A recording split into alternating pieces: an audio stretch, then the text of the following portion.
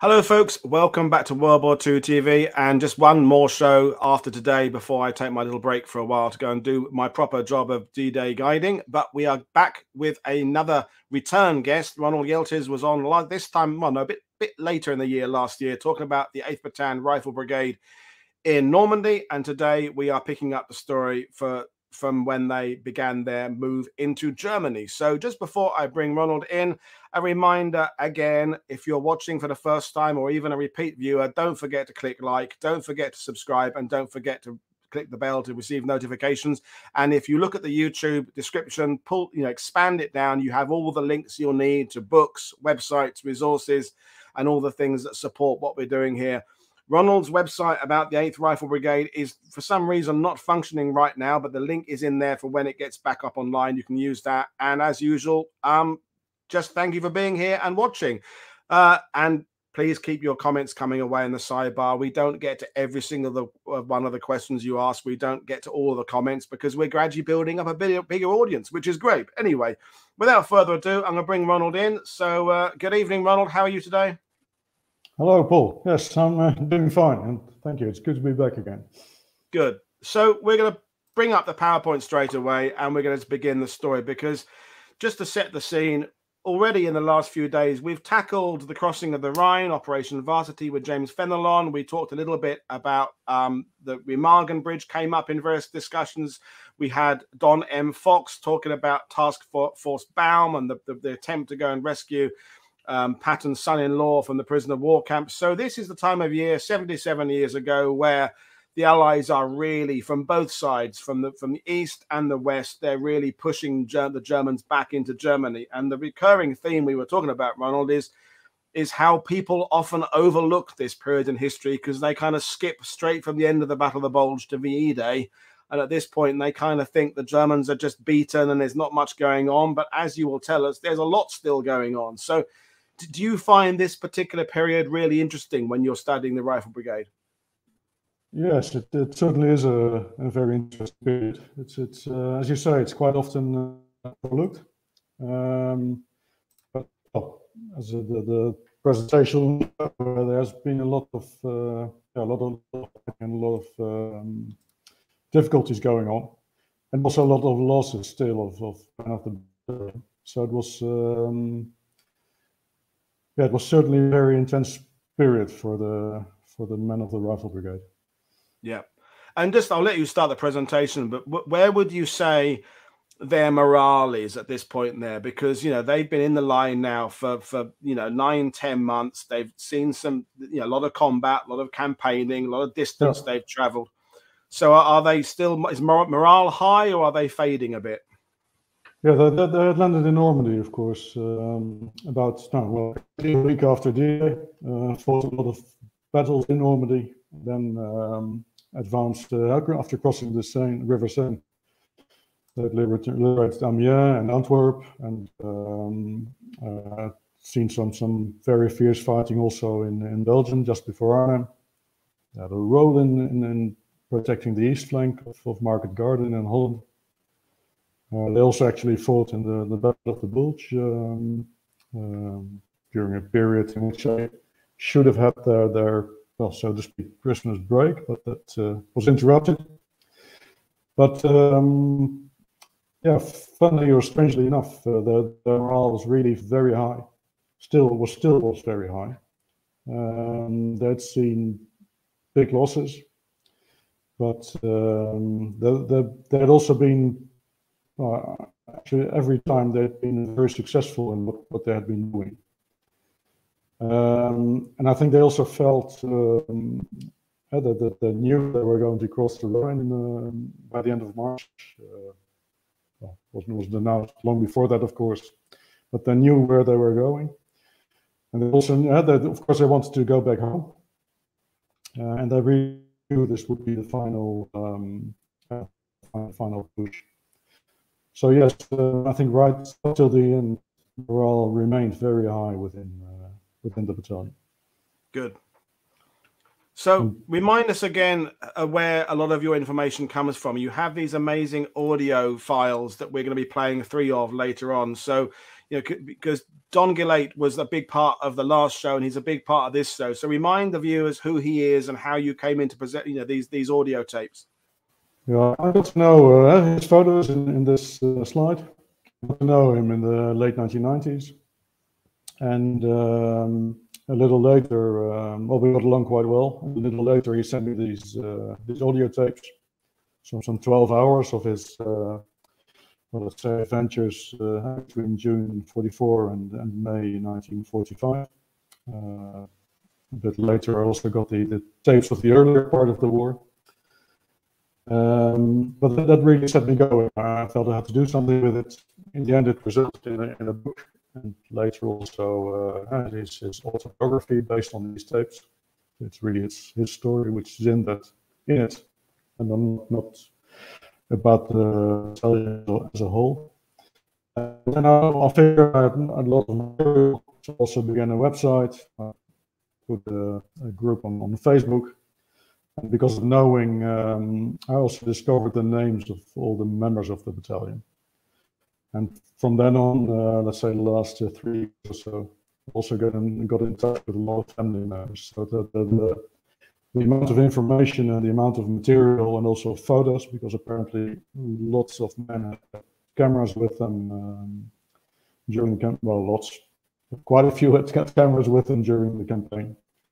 So also the amount of stories and the amount of photos is ever growing, and it's a two-way situation. I can also inform family members sometimes about their relatives, and they sometimes give me very interesting material. Yeah, we're getting your audio is breaking up a little bit, Ronald. Try switching your video off and just having the audio on. That might improve the signal a bit. Okay, let's see what I can do about that. You should just stop cam. Let me see. There we are. So, yep, that should help out with the audio. Sorry about that, but it was breaking up a bit. So okay. It should be better now. Yes. Yep, that's better. Good. So okay. Back to you. Carry on, please.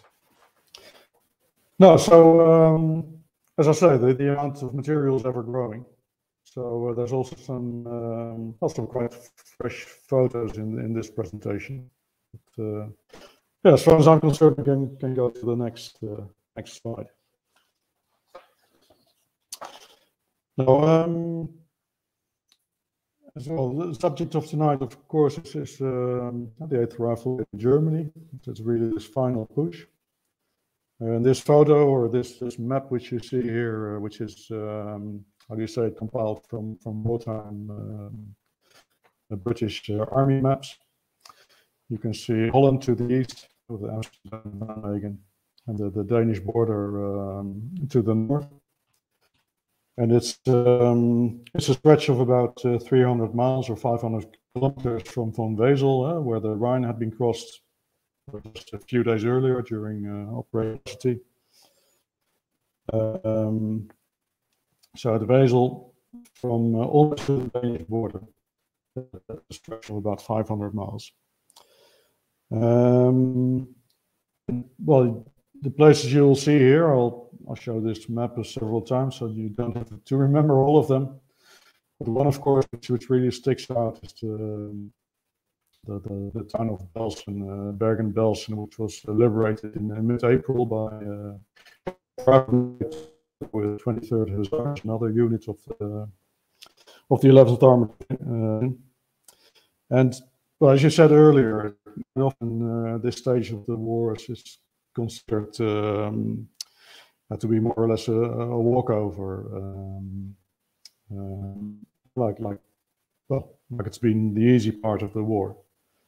But it hasn't been, not only for the 8th Rifle Brigade. They still had a casualty rate of some 10 or 11%. So nearly 100 people, with 29 killed and then over 60 being wounded. So it was, it certainly wasn't a walkover. Well, I'm saying 10 or 11%, but also it was very difficult at this stage to replace casualties. So I think the percentage compared to the actual strength may have been higher even. I hope you can hear me clearly now. Or? It's still breaking up a bit. I was just. Is your phone also connected to the Wi-Fi signal? No. Is because it's still a bit. It's still not particularly good. Unfortunately, we are breaking up a little bit. Try leaving and coming back again. Try dropping out and coming back in.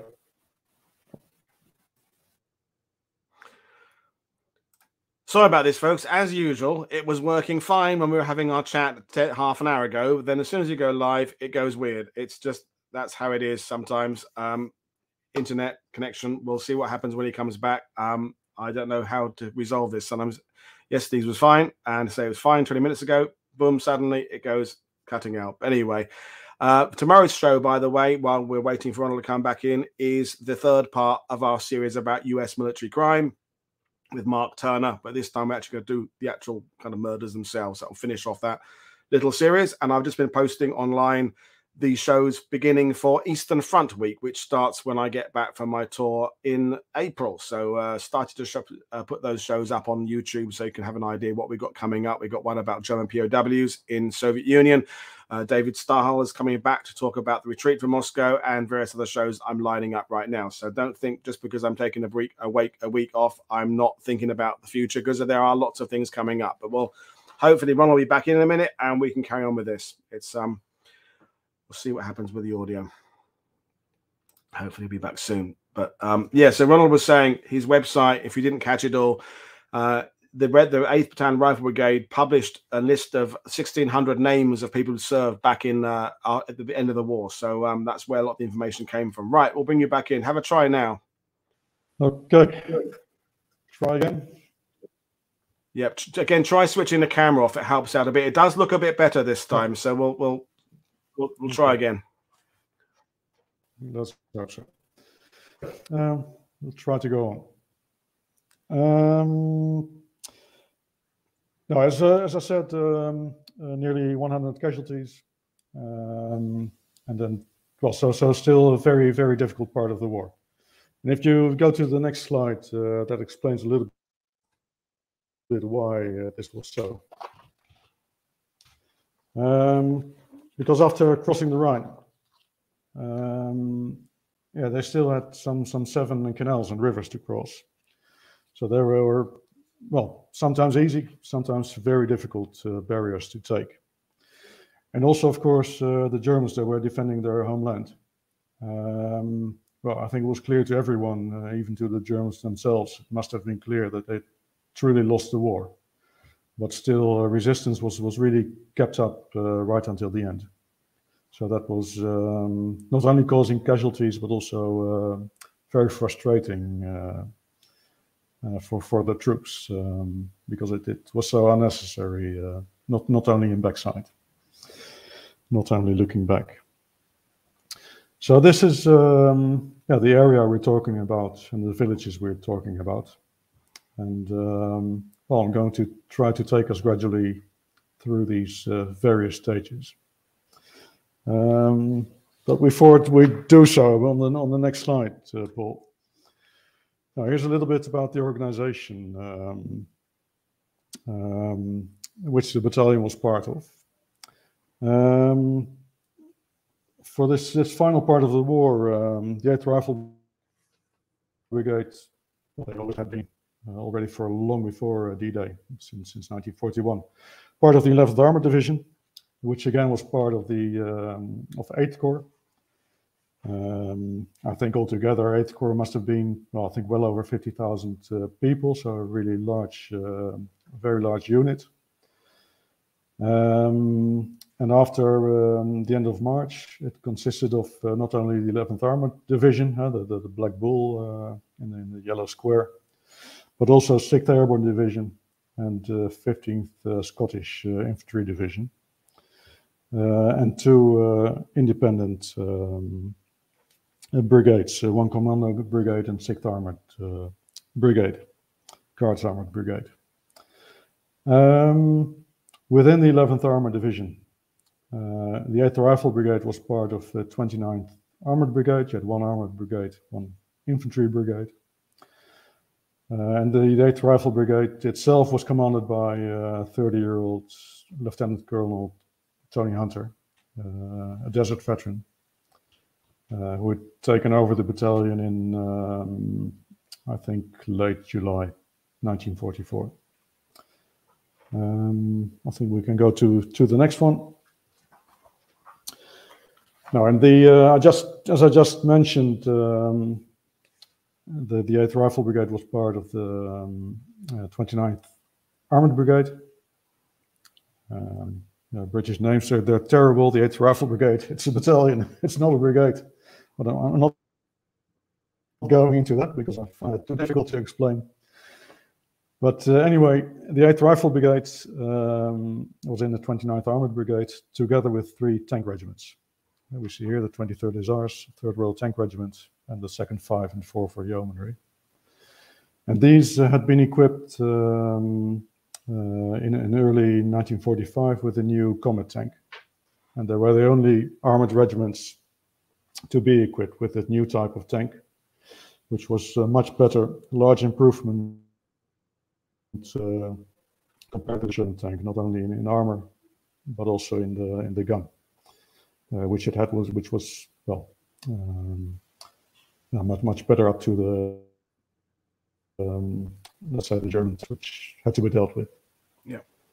And the 8th Rifle Brigade itself, it consisted of 4 companies, 3 motor companies, which were equipped, you can see it on the right, which were equipped with bring gun carriers. They were the scout platoons, and also with half tracks, which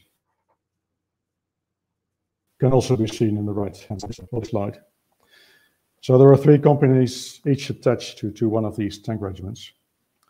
And then you also had E Company. They were equipped with anti-tank guns and machine guns, mounted on bring gun carriers, which you can just make out in the lower picture in the center. This was not a fixed organization. Sometimes all 3 companies were attached to just one tank regiment, and maybe the other tank regiments were attached to some of the infantry battalions in the infantry brigade within 11th Armored. So it was a very flexible organization, depending on the parts.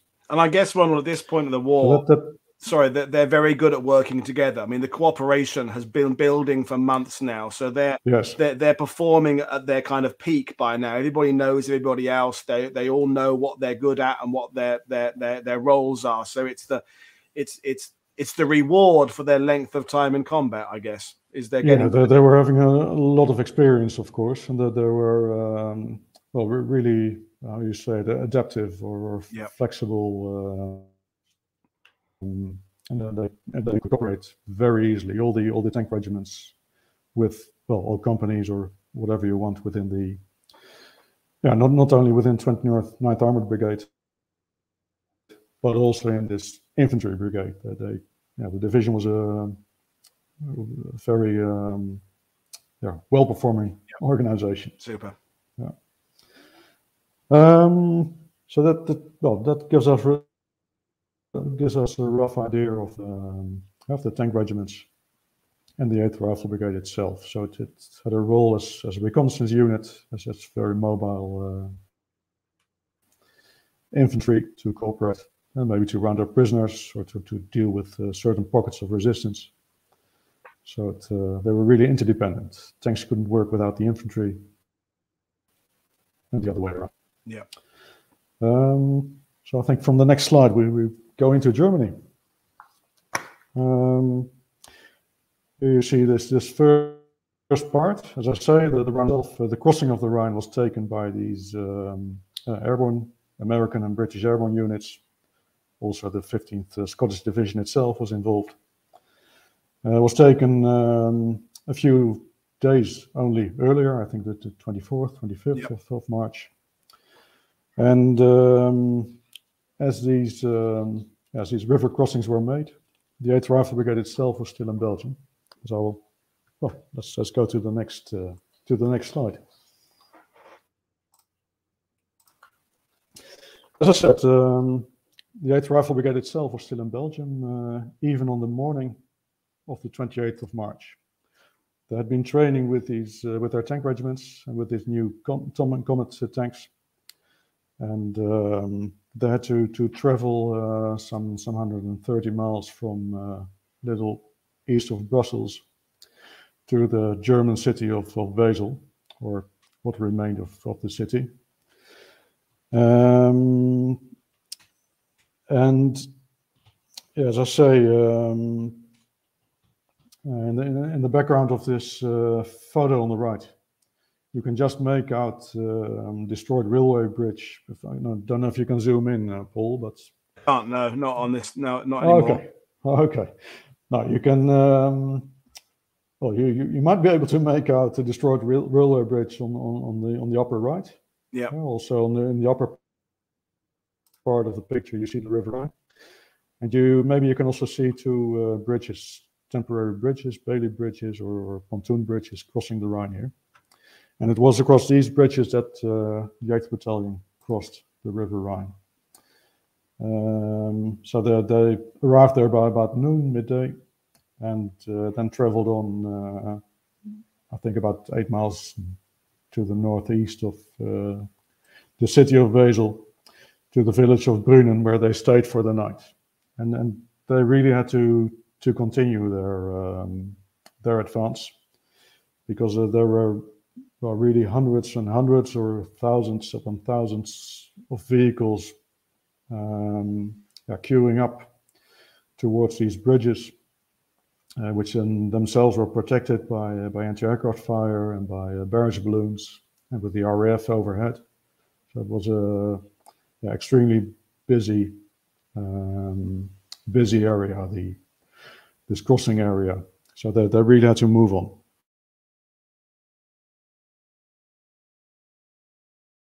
Village of Brunnen, where they ended the 28th of March, a few days earlier.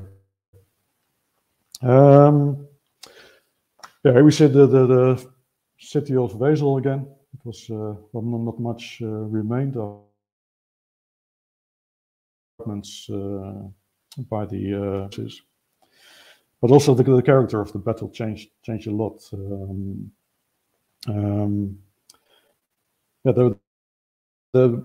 They knew, of course, they were entering Germany, the enemy area. So there was a lot less feeling of pity about the situation of these conquered people, or in other countries, the people that had been liberated. So yes, it was.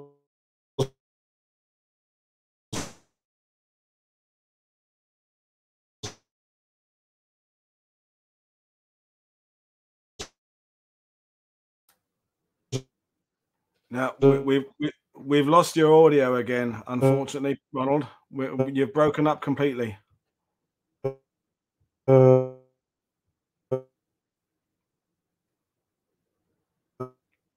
Yeah, we've lost you completely. It's broken up completely. Damn, it was all going so well.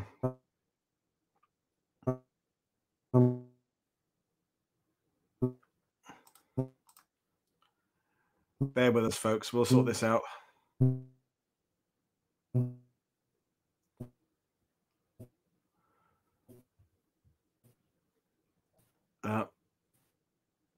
No, we lost you completely, Ronald.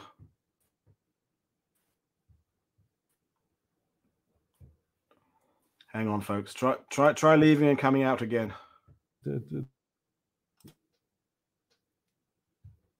I've heard nothing from you apart from pops.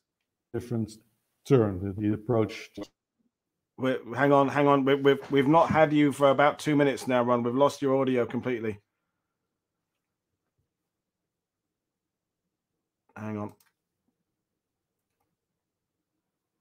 I'll drop him out and hopefully he'll come back in again. Try leaving, Ronald, and coming back again.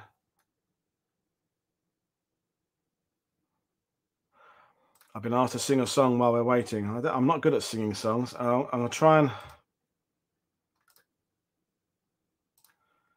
Well, Ronald's gone. I hope he'll come back in again. This is so annoying when this happens. I say, people sometimes think, oh, you're not very professional about this. Honestly, we do the tests, it works fine, and then suddenly you do it and it just goes weird again. It's just one of those things. It's nothing much we can do about it, really. We will just hopefully he'll come back in and we can carry on. It's really good, and I admire people like Ronald, who's, don't forget, he's not a professional historian. This is an amateur project. The website he runs is a hobby. He's doing this presentation, his second language, and we know it's to be commended. Right. Yeah. Really sorry about this, but no worries. We switched off everything else in our house, so let's hope that helps. Okay, so we got up to the point where you were talking about the situation being a bit different when they arrived in Vessel, and then from that we didn't hear anything. So okay. Carry on, please. Now the situation, of course, changed. They're now in enemy country instead of occupied countries. So the feeling also towards the population or private property or whatever changes a lot. Which, well, you can read it here, but you will also find some examples later on in the presentation. Don't know if you got that part, but Brunnen, where they had spent the previous night, that was also the area where they joined up again with these tank regiments, which of course had been transported there with on tank trailers, tank transport. And on the 29th, the breakout out of the bridge had started. And well, during the day, funnily enough, they were still hindered more by traffic jams, etc., inside the bridgehead than by anything outside it. So that day, they only advanced some 10 miles or so to the east. But yeah, they had left the bridgehead, and on the 29th, so today, 77 years ago, yeah, this breakout, this final push had really started for them. I think we can go to the next one. Yeah, maybe I think I forgot to mention it in an earlier slide, but the 11th Armored and 8th Corps, they were really forming up the let's say the right-hand side of the British and Canadian advance towards the north. So for their area, they were really the ones who had to realize this advance towards the Baltic.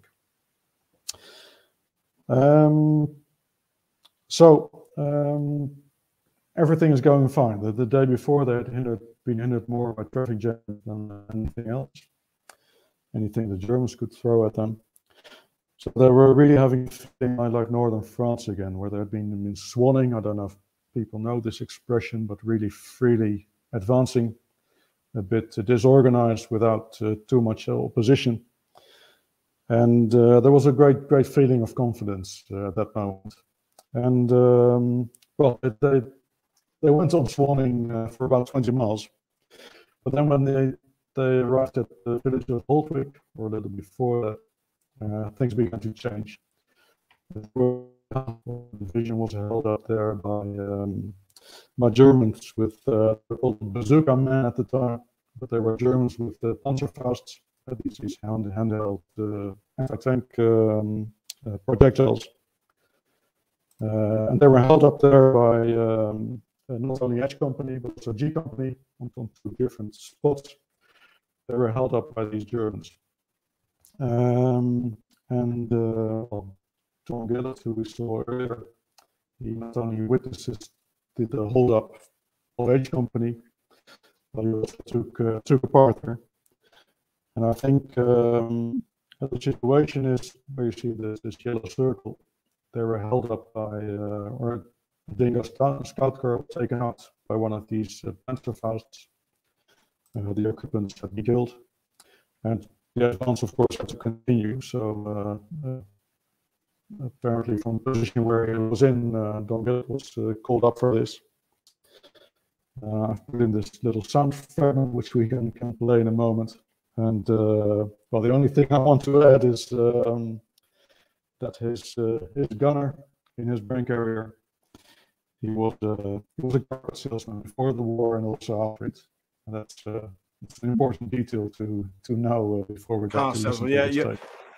Your audio is breaking up a little bit. Again, try switching the video off. Just have the audio. Yes. Hope it'll make it better. And then should we play the clip now? Then. Yes. So this, folks, is the audio recording. So this will play fine because I've tested it already. So we'll hopefully it'll allow the internet connection to get back in. So here we go. So it was now to be our task to drive up to the front of that column, to approach the dingo of the Inns of Court Regiment, to get round it, carefully avoiding the bodies, and to find out what had hit it, and, if possible, to deal with whatever hit it.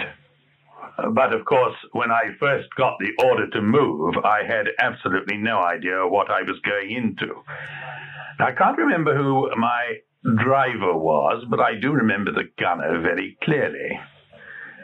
He was a reinforcement from the King's Royal Rifle Corps and was rather older than most of us. He was probably well over 30, and if I were to compare him to anything at all that I knew, he looked very like the little man in the Stroob cartoons in the Daily Express before the war. He was therefore apparently the mildest little man you could possibly imagine. But he was about to have a disagreement with the enemy and his moment of glory. So we edged towards this armored car, and as we got up to it, it was not a pretty sight with these three poor fellows lying dead in the road. And if you had to go beyond it and find what had killed them, it was not terribly encouraging. But in any case, we had to get round the armored car before we could see what the geography was from then onwards. And we didn't have very much time to make up our minds. But quickly I saw that on the left-hand turn, there was a wood. And beside the wood, there was a cart track. So I decided speed was essential. So we quickly turned left and then right into this cart track, skirting the wood. And at that point, I told the Bren gunner, little William Perring, to fire at everything that moved and most things that didn't. And at the same time, I turned my own Browning on the wood, because if there was anything there that had got that car, it would have been in the wood. So the answer was a blanket shoot. Make them keep their heads down. So this is what we did. The driver speedily got round the vehicle, and we turned left and made our way onto this track with fields on our left. It was bright sunshine, so we had the open fields on our left and the darkish wood on the right. And the other two chaps on the carrier were absolutely first class. It was a wonderful team effort, this. The driver kept up a spanking pace so that it was very difficult for anybody to focus a weapon of any kind on us. And old Perring and I were blazing away with our respective guns. At least I thought we were. I was certainly blazing away with mine. But apparently, at a certain point, he must have stopped. For suddenly, there was, just behind us, the most colossal explosion. Well, on these occasions, the first thing you think of is a mine. And I thought we'd gone over one, and so did the driver, because instinctively he stopped. And I immediately looked back in the carrier to see where the gunner had been if he'd been blown away. But he hadn't. He was standing there looking remarkably as if he was about to sell me a carpet and looking as mild as ever. I said, "What the bloody hell's going on? What was that?" He said, "It was him." I said, "Who?" "It's that bastard." And he pointed into the edge of the wood. And there was a slit trench with a couple of Germans in it. One was obviously an officer, and he had a Panzerfaust in his hand, and the other was another rank. So I said, "Well, what was the explosion, Bill?" He said, "I threw a grenade at him. He was going to try and hit us with that bloody thing." Brilliant account. So yes, that was the first spot of trouble, Holtwick. But well, that was overcome that day without casualties, luckily. But yes, that was about to change in the next stage, unfortunately. So yes, we go through these next days. The early part of April, and then the river crossings they start. The Ems River, and the Dortmund-Ems Canal, and the Ems-Weser Canal. And we can see this first crossing that had to be made on the next slide. So on the 31st, after spending the night a little bit east of Holtwijk, very early in the morning, the 3rd Royal Tank Regiment, together with G Company, they start the advance again. And a few hours later, they reach this Ems River at Emsdetten. Well, not assuming many people know all these place names, so I'll try to avoid the view of them in the next part. But there they find the bridge to be blown, and then they push a little bit north where they find a spot where a river crossing can be made.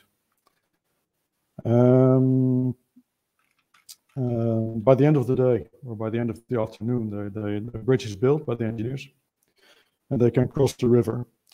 And then the 3rd Royal Tank Regiment, this time with this 4th Light Infantry, they advance towards the canal, the Dortmund-Ems Canal. And again, they find all the bridges to be blown. G Company, they also advance towards this canal, and also encounter a blown bridge. So the Germans, they've got this defense strategy of holding up the air stage by stage by blowing and defending these bridges. And it's also in the right-hand picture, you can see the water levels quite, apart from the blown bridge, you can see the water levels quite low, which was caused by the RAF, or maybe the American Air Force, taking out the sluice gates, etc. So the water had to run out of this canal. Anyway, also at this other location, a new bridge needs to be built, which can then be seen on the right-hand side. And in the meantime, other parts of the Rifle Brigade start clearing this area between the river and the canal. And it's there the first casualties occur.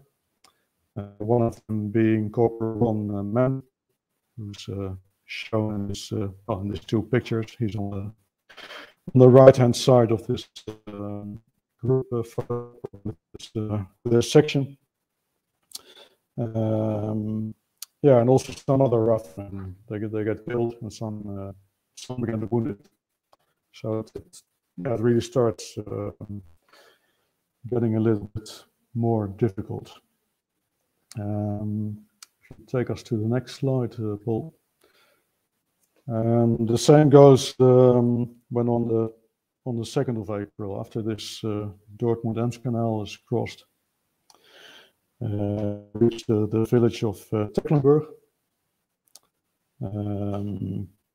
Here, when entering the village, they're also met by a bazooka or a Panzerfaust. In the end, they need the whole of F Company to get this village. And well, more casualties are sustained, and it's going on in these which end up getting killed. You're breaking up again, Ronald. Unfortunately, we're losing the audio. I wonder if you can try joining in on your phone instead of your computer, whether that would be better.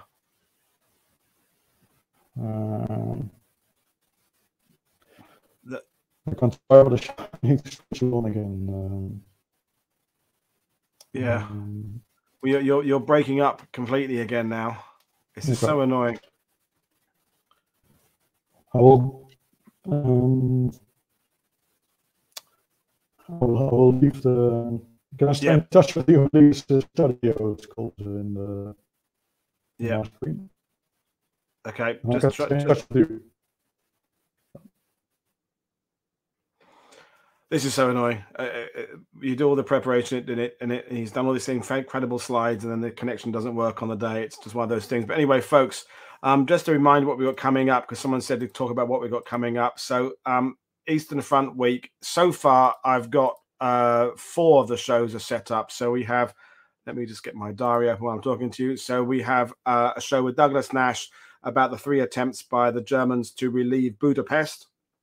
David Stahl is coming on to talk about the retreat from Moscow, which the great thing about his book is, or the unique thing about his book is, he talks about it being actually a German victory. Everyone talks about the retreat from Moscow as being a defeat of the Germans by the Soviets, but he's saying it was a bit of a Pyrrhic victory, and in fact, it allowed the Germans time to rebuild for another offensive. So that'd be really interesting hearing his perspective on the retreat from Moscow. Then we also have Susan Grunewald coming in to talk about German POWs, and hopefully we're having a show about the resistance in Warsaw, the Polish resistance, or possibly the resistance in Poland as a whole. So all that's coming up. And then beyond that, I'll just tell you what we've got coming up. The next week, in the middle of April, will be raids and operations, some of which actually happened and some didn't happen, in the sense that we'll be talking about, for example, Operation Foxley, which is a raid that never actually happened. We'll be talking about the potential of the Nazis to invade Ireland, which never actually happened. We'll be looking at that plan. Gavin Mortimer, who was on recently talking about David Sterling of the SAS, is coming back on to talk about the Z units out of Australia, and particularly what was happening in Berlin. And we will probably have another guest talking about another attack, which I completely forgot what it is right now. And then after that, we start our week where we are looking at racism and attitudes towards prejudice and tolerance. We'll be looking in that week. We'll be covering Caribbean pilots in the Royal Air Force. We'll be discussing the discrimination against units like Siberian units in the Red Army. There's lots of stuff coming your way. Well, Ronald is back. Let's see how that is. Okay, I've stopped the camera again. Sounds good so far. Okay, I'm sitting right next to this Wi-Fi thing. Okay, let's try again. Yep, take 3. Yeah, we'll get there. That's the trouble with live things. No, so I said about this is fierce fighting. So I've got to get into it a little bit. Yeah, no worries. We're good. It's all, everyone's very patient. No, so in the end, they take this village of Tecklenburg, if I'm not mistaken. Yeah. And next day, they continue again towards the next river or canal obstacle, and it's a stretch of about 15 or 20 miles that they need to cover, and they get the order to capture these bridges there. And this they do. All three motor companies with their 23rd Hussars tank squadrons this time. They race for these next bridges. G Company gets holded when 2 tanks of them, or 2 tanks of the 23rd Hussars, get blown up by German 88mm guns, which are encountered. So is one of the scout carriers from G Company. But the other companies, they race on and they manage to capture. F Company gets there first. They manage to capture 2 bridges intact. A little bit later, H Company captures a 3rd bridge. So that's really a very great success. The bridges are found to be mined. These mines are taken out. But the bridges are captured unopposed without any casualties. And there's, of course, really a feeling of great success with the riflemen. and also feeling that things should become easier. So yes, next morning they advanced another 25 miles, and they even encountered an abandoned tiger tank. I think about one of the very few encountered during the advance, which is still warm, by the way. But they don't have to deal with it, so that's another quite a success. So that they're feeling pretty happy at this stage about how the advance is going. Is it better now, sound-wise, or? Yep, it's great now. So Okay, full steam ahead. Let's keep going. I'm going to sit here. Keep sitting here. Anyway, so yes, morale is very high again. Great feeling of confidence. And then they, well, of course, they have got to continue. The German army hasn't surrendered yet. So they've got to continue further east towards Stolzenau and the River Weser. And there, things will work out very differently. If you go to the next slide, this time again, F Company, who 1 or 2 days earlier captured these bridges intact. They are again racing towards this bridge at Stolzenau, and only, or maybe 100 meters or so before they reach the bridge, it gets blown up right in front of their faces. And the result, of course, can be seen in the right-hand lower picture. They do manage to shoot up some fleeing Germans on the other riverbank, who are really panicking at these British troops which have suddenly arrived. But the bridge has been blown, so some plan again needs to be developed to build a temporary bridge or a Bailey bridge or something. And to do so, of course, a bridgehead needs to be created. So what they figure out is that F Company will stay on the western riverbank, and G&H Company will need to create a bridgehead on the other side. And they decide to do so by using stormboats and by crossing along this destroyed bridge. H Company is to go first with 1 platoon in these folding canvas boats. We stay at this slide for a moment, but I've got a picture of them in the next slide. H Company is going to cross, or 14 platoon is going to cross in these canvas boats, and 15 platoon they will cross along this blown bridge, and they're covered by a smoke screen from the divisional 25 pounders, and that's also why the picture on the right hand side is a bit hazy. That's really all the smoke in the background to cover this crossing. So this really was made on the day the crossing took place. Well, the crossing goes quite all right. Crossing goes quite all right. 14 or 15 platoon who's crossing over this bridge. They come to discovery that they don't cross the bridge because it's too difficult. So they also have to cross in canvas boats. And then a 20 millimeter gun opens up on them. So they've got to switch to the other side. Previously, they were crossing on the east side, now on the south side. Now they will cross on the north side of the bridge, right next to this little building you see in the photo. I also put in this photo of Captain Philip May. He was standing together with Lieutenant Neal and another officer watching on the riverbank, and he was shot by a sniper. As I say, one of the officers standing next to him was Lieutenant Neal, who I met not a long time ago in 2015 and in 2017, and he was really convinced that Captain May had been picked out because he was the highest ranking of the 3 officers. So yes, unfortunately, Captain May, he got killed there. Well, keep in mind, when we go to the next slide, keep in mind the bridge you see here and this building you see. And right behind the building, there's a crane, which is impossible to make out here, but which is good to know if we go to the next slide.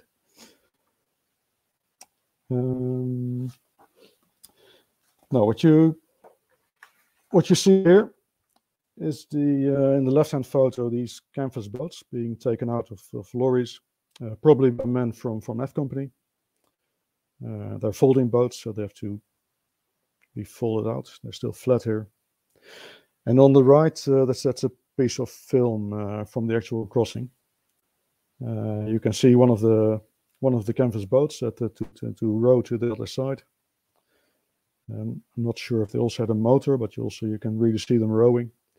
You can also see the fast-flowing river, and this is the bit right next to the bridge. So this is a piece of film of the actual crossing, or still of that piece of film. And of course, while the riflemen they're crossing the river, and not just the riflemen, also 2 6-pounders and jeeps, 6-pounder anti-tank guns and jeeps were taken across. So while the riflemen were crossing, the engineers, of course, they were working on this bridge, a pontoon bridge. They were going to construct. But probably for the engineers, the whole situation at Stolzenau became more of a nightmare even than for the riflemen. They were working out in the open to create this bridge. They were, of course, subject to shell fire and mortar fire and everything else from the German troops on the other side. But also, it was one of the last appearances, in force, or at least a few raids by the German Air Force. We're carrying out bombing missions, even using the old Stuka planes, which the RAF somehow they weren't to be seen, but Stuka planes and also fighters bombing this bridging area. And unfortunately, both on I believe 6 and 7 April, on 5 and 6 April, they managed to hit the bridge and also hit the engineers. During one bombing raid, or even just one hit, 18 engineers got killed while building the bridge. And this was so bad that by the end of the 6th of April, after 2 days of trying to construct this bridge, they had a direct hit again. And they had to give up building the bridge because of lack of, not only lack of material, but also lack of men, I'm afraid. But this bridge had, the division or the corps, they still wanted to keep the bridgehead. So also the riflemen, they were hanging on the other side. H Company had been reinforced with G Company. They were supported by fire from F Company from the western bank, and these men from F Company they were firing from their half tracks. They had Brownings mounted on the half tracks. They were standing ankle deep in spent Browning cases. So there was a lot of fighting going on against 4 German companies on the other side, including 2 SS companies. I think we can go to the next one. So let's see. So after 2 days and nights, yes, 2 days and nights. The riflemen they had about enough. They hadn't, of course, they were supported by artillery fire, but they hadn't any heavy weapons on the other side. So they had about enough after 2 days of continuous fighting, no sleep, attacks during night, losing a lot of casualties. some 30 men got killed and then 28 wounded out of just 2 companies. And they were relieved by 45 Royal Marine Commando during the night or the early morning of the 7th. But even then there were German counterattacks going on. And even then they were hit by shell fire, and they also blended somehow on these commandos, because they were really going around these commando troops as if nothing was going on.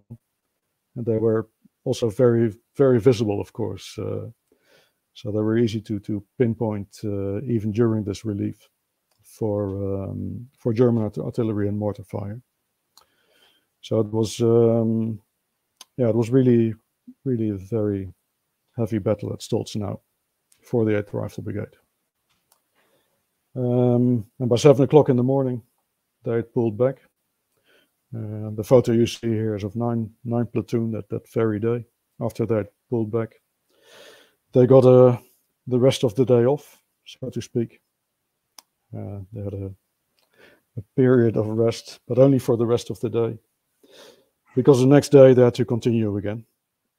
And they were able to cross the river Weser along another bridge which had been built a bit further south at Petershagen. On the right you can see one of the combat tanks crossing that bridge. So quite a heavy engagement at Stolzenau. Yeah, definitely. So not a walkover. This part of Germany and this part of the war. Yeah. But yeah, the advance continues. Still a bit further west, further east, a bit further north. And after Stolzenau, the advance continues towards Belsen. Not a name of any significance, of course, at the time. Certainly not to the riflemen, but that was the direction they were heading to. And we're coming to that part now. Super. Well, even before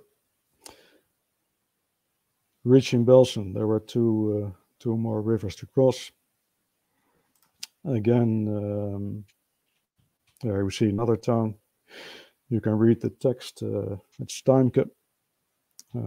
Again, SS troops, very young troops, teenagers, but giving very, very stiff resistance. The result, it's been the same as a few times before. Of course, as I said in the beginning, there was not much compassion with the villages or with the villagers even. There was this fierce resistance from these German troops, so a lot of artillery was called for. The village will have been bombed by this artillery. The troops themselves, the riflemen, with the tanks, they had to take out these SS troops. So ratting, as you can see here. But the end result was the same as always. The town was destroyed. Lots and lots of Germans were killed. The riflemen were taking a few casualties, but it was all very, very frustrating. You were asking in the beginning about morale. Well, I think if there was anything which was taking down morale, it was this uselessness or senselessness of this defense being put up by the Germans. Yeah. So that was what was going on at Steimke again. And while 2 companies were taking Steimke, F Company passed on, went past the village, found an area where a bridge was destroyed. We see location here along the river Leine. And again, the engineers built a fresh bridge. The bridges, of course, had lots and lots of Bailey Bridge material. And yeah, the advance continued. Okay. I hope things are still fine with sound. I hardly dare to ask, but yep, so good so far. It's all good again. We're okay. good. Yep. Oh, it's a shame. Oh, I can see you, but it's a shame you can't see me. But I don't dare to add the Yeah, camera. we'll bring your camera back on when we get through the presentation. We bring it on the end. Let's bring the camera back, but let's not jinx it now. We're doing well. Okay. No, so then we come to the 15th of April, the liberation of Bergen-Belsen concentration camp. Or anyway, when the camp is reached. And although the camp is liberated that day, it was in fact more a sort of a local truce or an arranged takeover. I'll show a bit more about that on the next slide. But apparently, on an initiative of the Germans, there had been discussions going on about the takeover of the camp. In the signs, you actually can see here 8th Rifle Brigade's half-tracks passing the camp.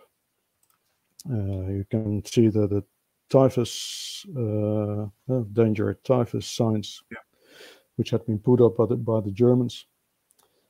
And yeah, the same on the right-hand photo, but that's a few days later. The one on the left is really on the 15th of April, right, with the 8th Rifle Brigade passing by. And if you go to the next one, as I said, this arranged takeover.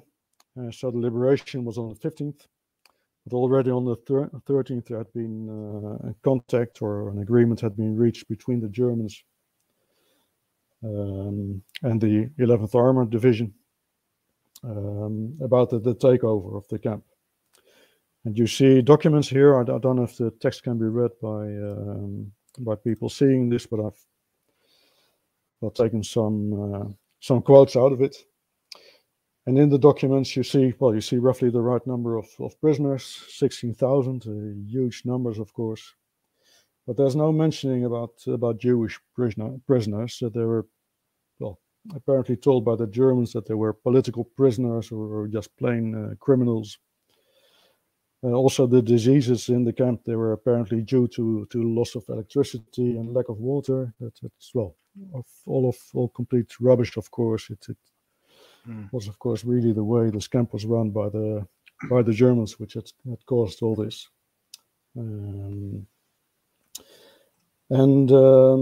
Anyway, as a result of this, some sort of truce was arranged to avoid the spread of these diseases.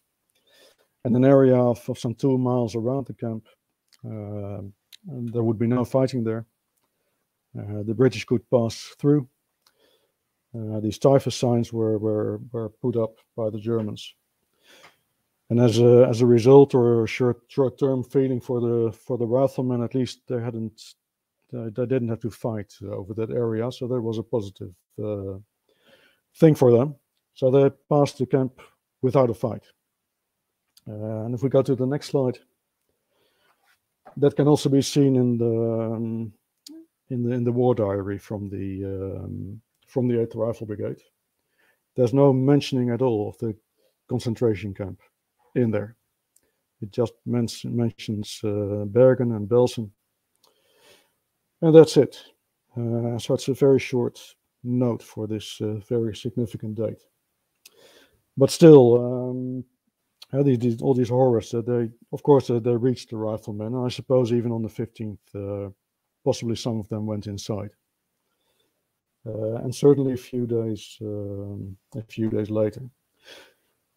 Yeah, but also F Company history. The news had reached the riflemen. They also say it's a quote from their history, but they say the conditions of those we liberated is too well known to need repeating.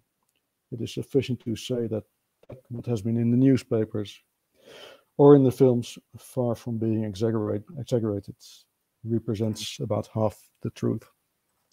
Wow. And 3 officers, including the adjutant, the writer of this war diary, they went back a few days later, about a week later, And one of them was this Lieutenant Brian Neal, who I spoke to a few years ago. And he also gave me a copy of a letter he wrote a little later to his sister. And in it, well, you can read it, but I'm going to read it out. It's a 5-page letter on what he, not just what he saw there, also on asking about how his sister is doing, of course. But he says it was a queer business, as we had to fight almost right up to the notice boards.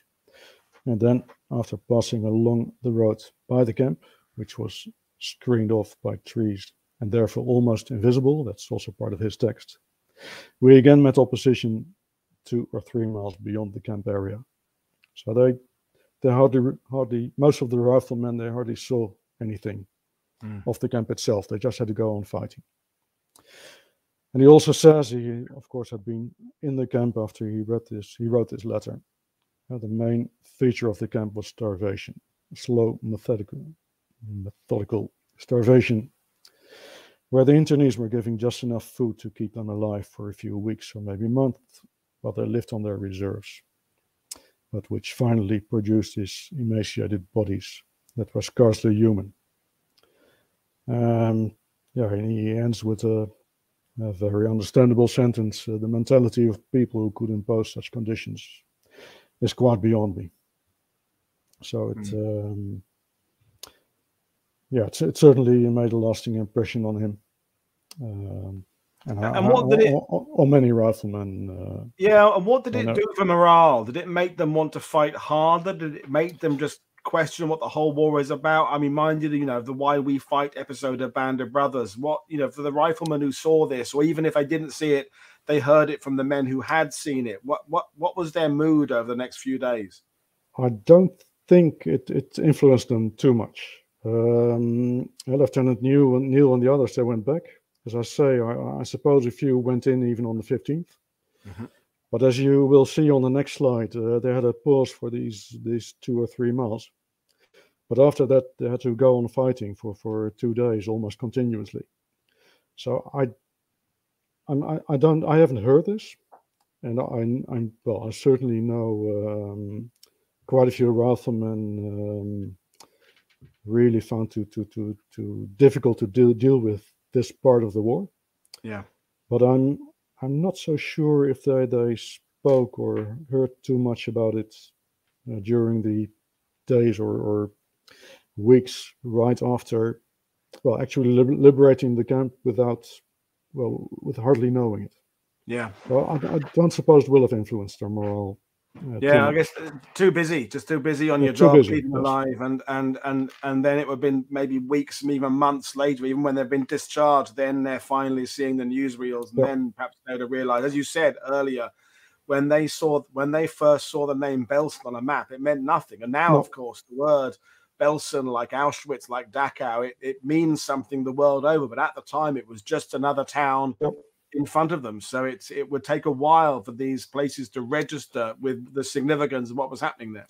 Yes, and it was also that I do here, the effect of the war as a whole, or the fighting as a whole, that only really sank in after VE Day. Only when it was really over, they began to realize that they really had lost these comrades forever, and only then they had time to realize what had happened. So I would actually be surprised if it had that much effect at the time. Okay, at the time, yeah. Okay, we'll move on. So there's still more fighting to go. Even though as the people are watching this, they're realizing, the net is really closing around the Germans now. I mean, it's only a matter of days now. But as you said, this is when the last fierce ditch defense by the Germans, the SS, the Volkssturm, the Hitler Youth. It's not over yet. So I'll let you take us through the next chapter. No, and also the riflemen, of course, they didn't know the war would be over by 4 or 5 May. I mean, so they didn't know how long it would last. They were, of course, they had a feeling it had to end in the next days or weeks, but it might have gone on. Let's say after something like Stolzenau, It could also have, in their minds, it could also have gone on for another few weeks. So yes, after Belsen, it's further north, and as I said, there's no pause whatsoever. So on the 16th, the day after Belsen, they encounter more Panzerfaust and snipers, and everything starts happening again at the village of Reiningen. We'll see it on the next slide if you go there, Paul. No, so everything starts again at the village of Reiningen. They approach the village again.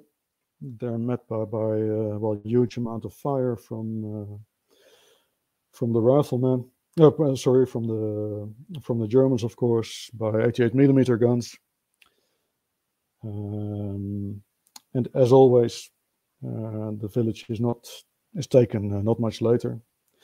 I'm not totally sure if it was here, but there's even a village where the population actually took part in the fighting. So it was really, yeah, I've used the word frustration a few times before, but it really was frustrating, all for nothing. And well, that was also affecting the behavior, of course, of the troops. And I think that can be heard in the sound fragment I've put in here. Again, from Don Gullett. It's not something which he witnessed himself, but which he heard at the time. And he's telling about it in the sound fragment we're going to listen to. Another episode that characterized this closing phase of the war, I only heard about it, came from one of the other platoons in the company. Apparently they found a large country house and went inside. And eventually they found themselves in an extremely large room, and at the one end of it was a huge oil painting, rather more than life-size, of no less a person than Adolf Hitler. It was quite clear that the owner of the place and the family were very much of the Nazi persuasion.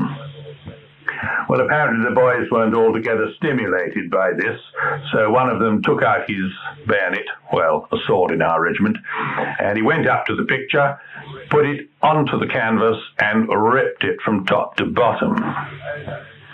At this point, the owner and his Frau appeared, and she took one look at this picture of a shattered Adolf Hitler and burst into hysterical tears and berated these men for their heresy.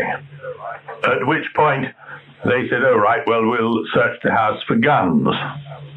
I suppose they could just have come away and done nothing about this.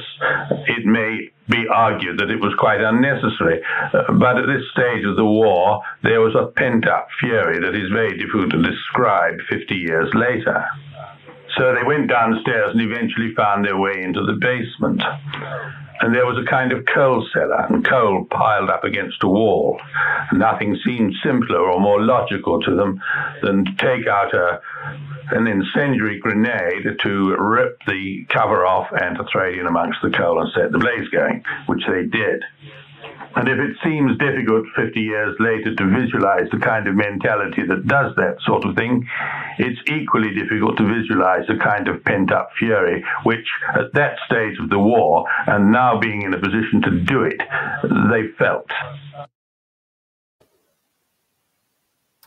Fascinating about his talking about this pent-up fury there. This is what you're hinting at, this frustration of each village having to be fought over, civilians picking up weapons in one of the villages, just the months of it building into a real period of anger, I suppose. Yeah, that's true. And combined with the feeling that it will all be over anyway, and the outcome is absolutely certain. So. Now I've also put in two photos of one sergeant and one rifleman, Baldwin and Latmore. They for their actions at Bar, they received the military medal. They were the last two yeah, 2 gallantry medals won by the battalion during the campaign. A little over 30, I think, were. Wow. How do you say? I'm going to say handed out, but that's awarded. Not the right expression. Awarded, yeah. Yes. Yeah. Okay. Something lighter. Now, on the next day, funnily enough, one of the few actions which made the British newspapers, I believe it was F Company. They encountered the German column of horse-drawn transport, so that wasn't too easy, too difficult to overcome. But H Company, they somewhere inside the woods, they saw things moving and heard some strange sounds apparently, and they managed to capture a whole circus. So that was a bit of lighter entertainment for the troops during that day. And the photo again is of the actual circus which was captured, which was already back in business a little after VE Day. Let's see. We can go to the next slide. Yep. And to the next and final river. Because after capturing the lions and tigers and artists, there's a week rest for the riflemen. I'm not yet sure exactly why, but I think it's also for bringing up fresh bridging material, because a lot, of course, had to be used up. Maybe also fresh engineers, because they also had a really tough job putting up these bridges, a lot of times under fire. But anyway, finally on the what was it? Well, anyway, at the end of April, I think the 30th, finally the River Elbe was crossed at Lauenburg. And the bridgehead there had already been captured by the 15th Scottish, which of course were also part of the of 8th Corps, together with the 11th Armored Division and the Airborne Division. Anyway, they moved off very early in the morning of the 30th of April. They had to deal with traffic jams again towards these bridges. So there were either Germans or traffic jams which held up the advance. And they crossed only in the middle of the night by so-called artificial moonlight. There were searchlights shining up towards the clouds, providing this light. We can go to the next slide for the final part of the advance before VE Day. And from this, on the right-hand side, you see the area again, which was captured. And on the top, you see Neustadt and Travemünde. They're places which might be good to remember. They're on the Baltic, and I will talk about them in a bit. If we go to the next one, Paul. So yes, after crossing and passing through crossing the Elbe and passing through the 15 Scottish in the bridgehead, then the advance goes on all night. So there's no rest. They've got the advance over secondary roads because the main roads are mined. So the advance is very slow. And a little bit before daybreak, G Company, they encounter, well, they believe they are Tiger tanks, but they can't be certain about that. But anyway, one or two of their carriers get taken out by these tanks, and 2 Comet tanks also get destroyed. And they, all day, G Company is held up, but the other companies, they continue the advance. And also F Company and E Company and H Company, they suffer casualties that day. All in the carrier platoons, so the reconnaissance platoons. And quite a few casualties through carriers being blown up on mines. And H Company has even got a carrier blown up by a sea mine, which apparently has been placed there by Navy men from the German army. And it also turns up a carrier like we see in this picture, which is not a rifle brigade picture, but it shows the situation a little bit. And apparently the effect of the sea mines, it leaves a gap in the road in which you can put a London bus. So it must have been quite horrific. But the occupants of the carrier, they survived. They managed to crawl out. So even by the 1st of May, casualties are sustained. And well, happily, they're the last. And then we go to the next slide. By the 3rd of May, the Baltic is finally reached. It's really important move they made there, because they're also blocking the Russian army from advancing towards the north of Germany, towards Denmark maybe, which might have been occupied otherwise by the Russian army. So we would have a different situation these days. So yes, that's one of the reasons why it was so important to have a speedy advance towards the Baltic.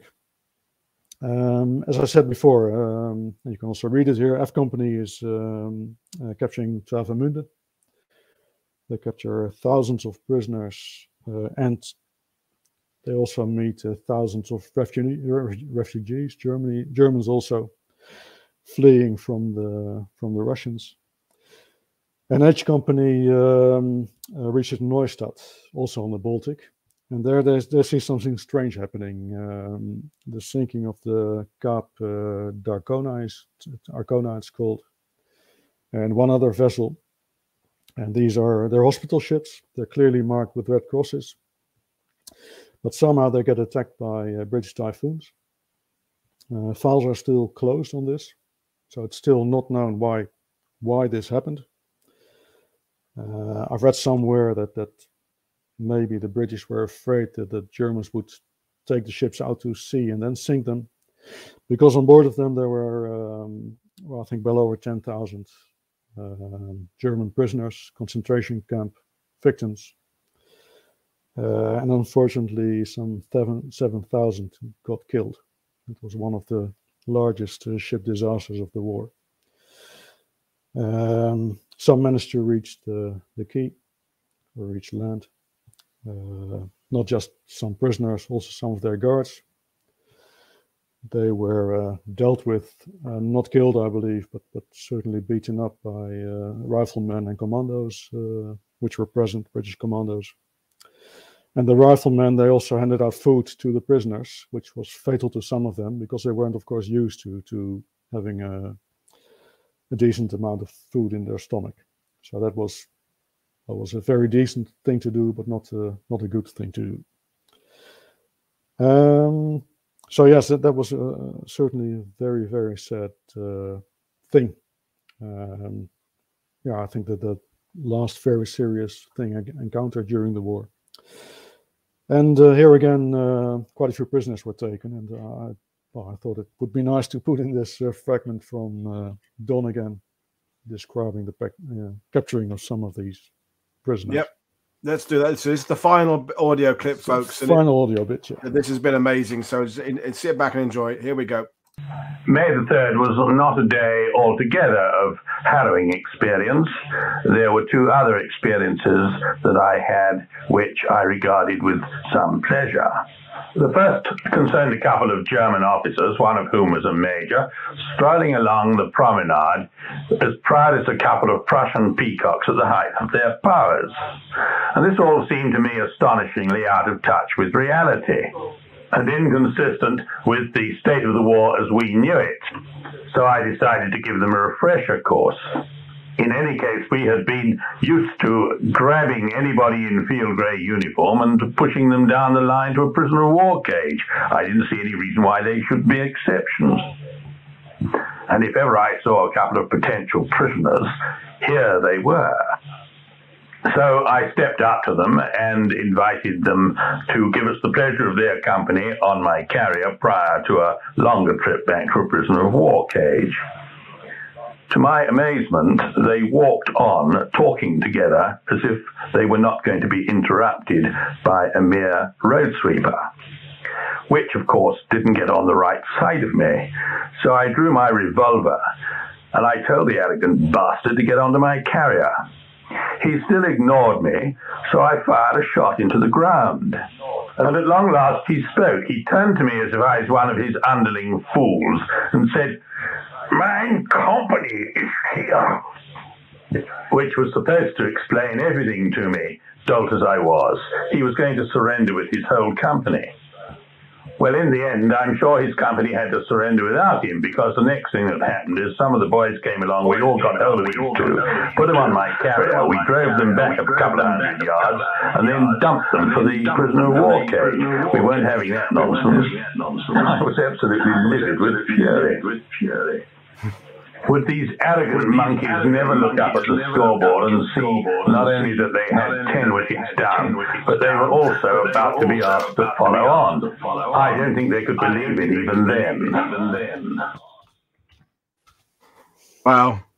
Amazing clip. Just the use of language is incredible. Just the quintessential English gentleman who kind of gets angry without actually showing anger. Then the reference to cricket at the end, just fantastic. I was quite a fan of cricket.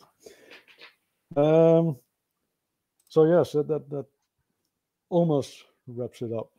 No, so of course then a day later, on the 4th of May, 9 o'clock in the evening, I think through the company radio, there finally comes the news that the war in Europe will be at an end. Large parties and small parties, they break out everywhere. I think these are actual photos of the day after, so to speak. They're from, I think they are from 13th Platoon, by the way, from H Company, the same company as Don Gillett was in.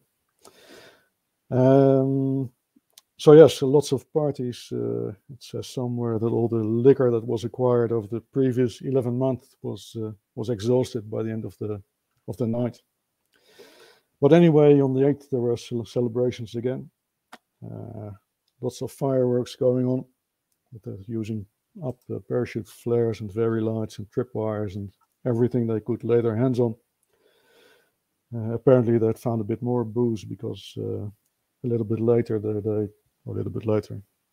much later, I think they started firing live ammunition, but luckily no casualties were caused. So yes, by 4, 5, 8 May, it was really over. And of course, as I said before, apart from all the celebrations, even then, it really began to sink in what they had experienced and how lucky they were to have survived, and how unlucky quite a few of their mates had been. Because in all, the battalion had some 80% casualties, nearly 700 casualties, over 160 killed. So yes, they really had quite a campaign during these 11 months.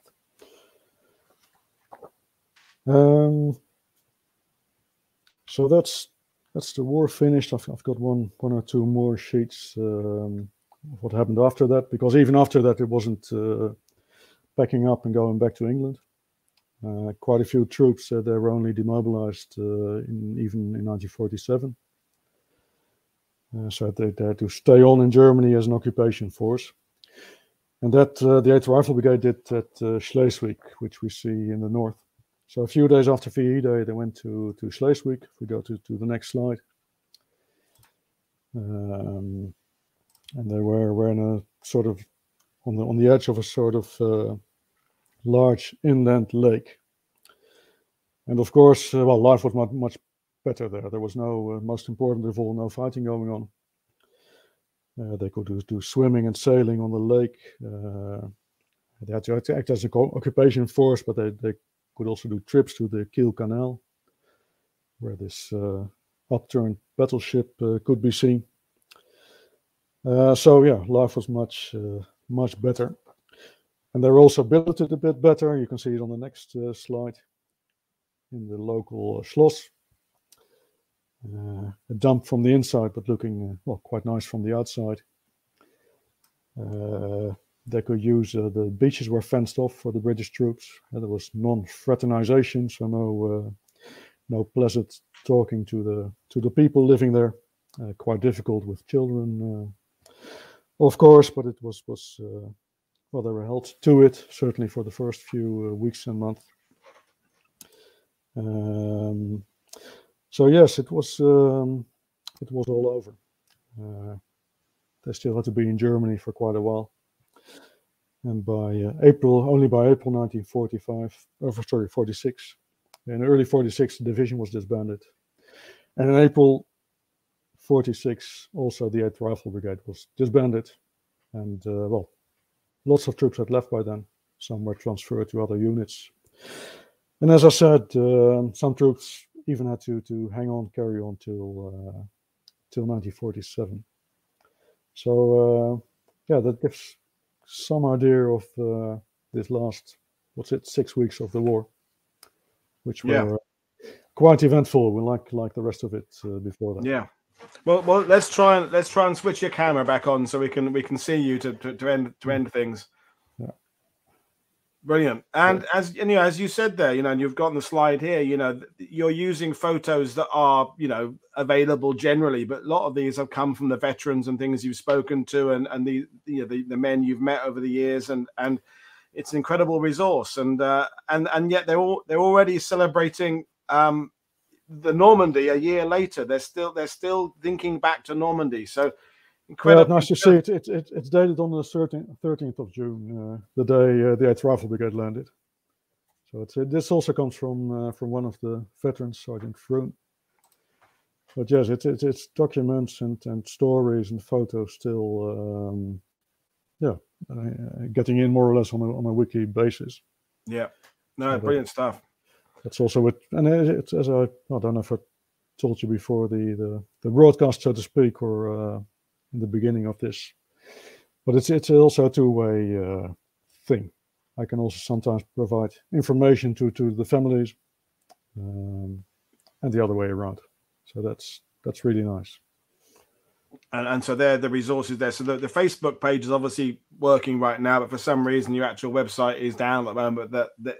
You'll sort that out, I guess. So we'll be up in a few days. Yeah. So I mean, and this is the point we talked before we went live about the importance of people like yourself doing this work, because I want to remind folks watching this, there are professional historians we have on who are making their living from talking about World War II, and they're great and they're fantastic. And there are people like Ronald, for whom it's a hobby and a passion. And, you've spent best part of most of your adult life putting together these histories and putting this website together, and not just for your information, but as you said there, to provide information for the families. Lots of people will be searching their family trees these days, and it's all just a hobby. So people like yourself should be commended for doing what you're doing, and I think everybody can agree that what you're doing is an important job, and every battalion deserves a Ronald, is what I think we're all thinking right now. Yeah, I like to do it. Of course, they also saw fighting in Holland, so they also liberated my country in part, of course. So yes, there's also a bit in between, of course, Normandy and Germany. So maybe that's for another time. But it's and also like to because I think it's regarded as a let's say an ordinary unit. They were wearing berets, so really at the time they were seen as some sort of elite, which I believe they already were. They also wear, but I think nowadays that they're probably regarded by most people as something of an ordinary unit. There were lots of conscripts in it, of course, but they also did saw and did some really amazing things.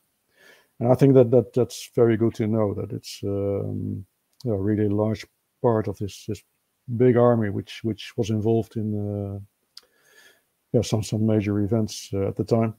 Not just the units which we see regularly, like. Well, that's what I'm saying. We just, you know, we tend to focus on the airborne units and the commandos and some of the flashier armor divisions, but you know, just the distance that was covered in essentially 6 weeks of presentation. I mean, it's nearly 500 kilometers in by my assessment there, and how many bridges that had to be built, and it's an example of, as we said at the beginning, how efficient the British Army has come by this point of the war. You know, when we do shows about the British Army in 1940, 41, they're learning the ropes. They're still struggling with equipment by now. As you say, they've got the Comet tank. They know how to whip up these Bailey bridges in a matter of minutes almost. They can work out the artillery bombardments very well. They've got air support. They've got everything.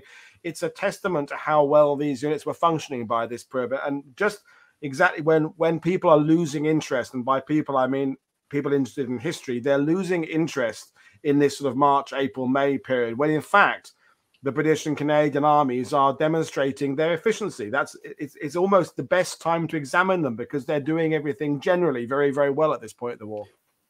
Yeah, and of course, resistance from the German side is really increasing again after this crossing of the Rhine.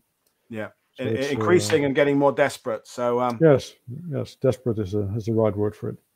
Well, we've got through it. We've got through the technical difficulties. Well, thank you for your patience. Thank you for the patience of the audience sticking with it, and we're there. So I'll just say thank you very much for joining us, Ronald, and good luck. I hope the website is up and running again soon. And folks, don't forget, as I say, all the resources you need are in the description below to Ronald's website, and you have more audio clips. You've got 12 hours of cassette, so you can. Yes. You can come back on at some point and talk about another aspect, and there's stuff available on your website, and there's after. Yeah, let's hope our internet has improved by then.